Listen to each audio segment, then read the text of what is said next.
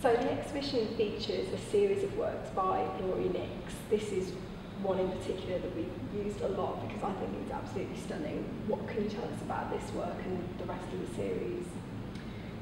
These works come from a series called The City by Lori Nix, and I was interested in including them again because, like Heather and Ivan Morison's work, they dealt with things of an apocalypse.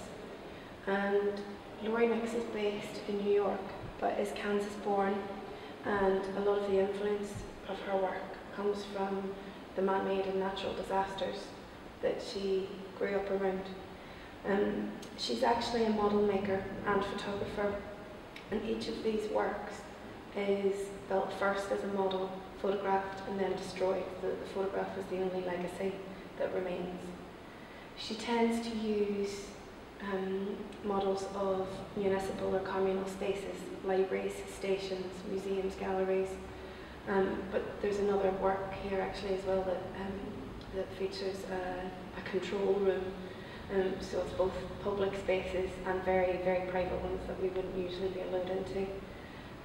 The idea is that, of course, that we put all our trust in individuals and technology that may then come to unseat us. The other thing about these works is that they, like Heather and Ivan Morison's, they take their influence from other cultural media. So, as with the Morisons and their literature, these works often look like film sets. And so they reference films like The Day After Tomorrow, or even model making of the mid-20th century, things like Thunderbirds.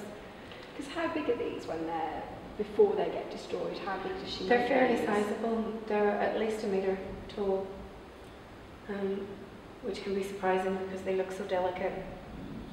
But it is really only when you get up close that you can tell that there's something not quite right about them, that they are not real life.